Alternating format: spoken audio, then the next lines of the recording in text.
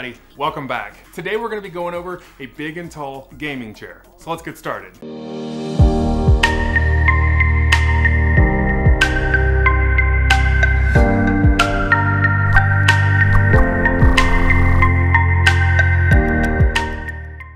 So before we get started on the review for the chair, one thing that I've noticed is that most of the people that view my content are not actually subscribers. I would love if you would just take a moment to subscribe, like this video, and click the notification icon. That way you know whenever I come out with new content. Okay everybody, like you saw in the beginning of the video, today we're going to be going over the AKRacing Max Pro Big and Tall Gaming Chair. Me being 6'10" and 340 pounds, it is not easy to find a gaming chair that's good with a budget. But I think I might have found it. There are super nice chairs out there like the Herman Millers and stuff like that that are very expensive.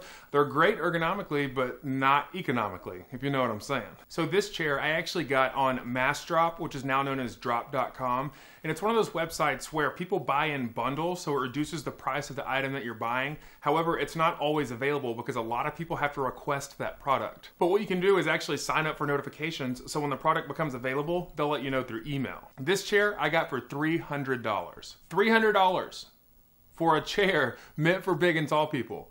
That blew my mind whenever I came across the price. I was looking at minimum $500, probably looking up closer to $1,000 for a decent chair that's meant for big and tall people. However, this is a great budget option. Not only is this chair very wide and comfortable, it also has plenty of depth for your legs. It almost goes all the way out to my knees, which is really nice. And I'm able to sit back and it feels like I'm sitting in a normal chair. I've said it once and I'll say it again, this must be what it's like to feel like a normal person. It has your normal up and down features. It has adjustable arms here. But one of my favorite things, check this out. Oh! It has a recline feature. How nice is that? And it actually feels pretty sturdy. So I don't actually use the recline feature a ton, only because I know, with me being a big old boy, that eventually it's gonna wear on this chair and it's not gonna be good for it. So I typically just sit with it straight up like this. So I figured it might actually just be easier to show you with it actually on the desk, some of the bottom areas of the chair itself. What you'll notice right here is a solid metal foundation.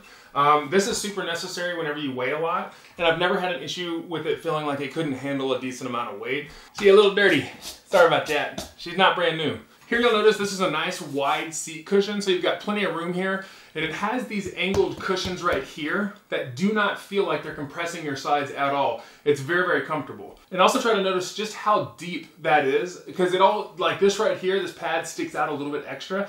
So it actually goes all the way, almost all the way to the back of my knees. And I have a 38-inch inseam, so pretty long legs. Here's your typical up and down lever that helps the chair go up and down. It was supposed to go down when I did that, but I forgot I'm not in it, so it needs a little bit of weight. This here is your recline lever for it to go back and forth like that.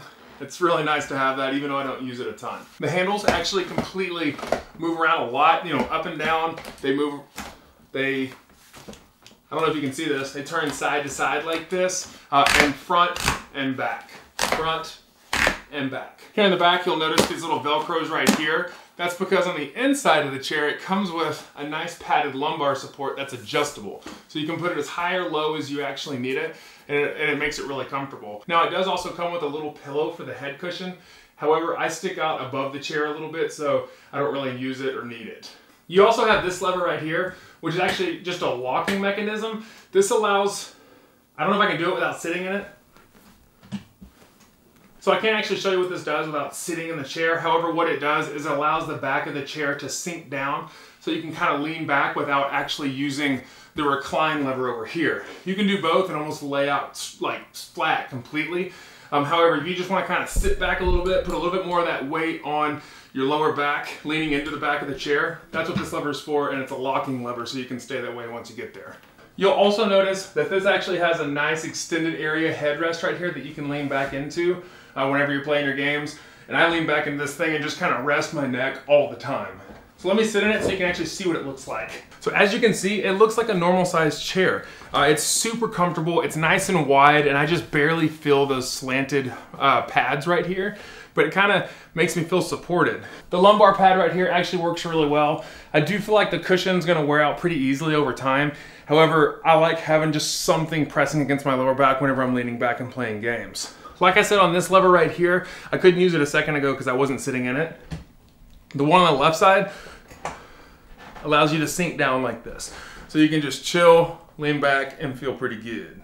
Okay, so here you'll see drop.com, the website that I got the chair from. Unfortunately, the chair is not available currently, but you can click the request button and it'll notify you whenever it does become available. You'll also see in the description of the chair that it says the weight limit is 400 pounds. I'm at 340 pounds and I've never felt like there was an issue like I was going to cause too much wear and tear on the chair. Also on this website, you can see additional pictures of the chair. There's also a footrest that you can order as an option. And there's also different color schemes you can order. Do note that I actually have the Pro version, which has all the same color schemes, but it's actually meant for bigger and taller people. It does cost an extra $30, but whenever you're looking for chairs in this price range, that's really not that bad of a deal. Okay, so let me know what your thoughts are on this chair in the comments below. So after having this thing for a year, I'm very impressed with it. For $300, I've already gotten more than what I expected to get out of it. Because I've had chairs in the past where, like when you move around and stuff, it just starts cracking and popping because it's not ready for the weight and it doesn't have the full back support like this one does, being able to lean into it.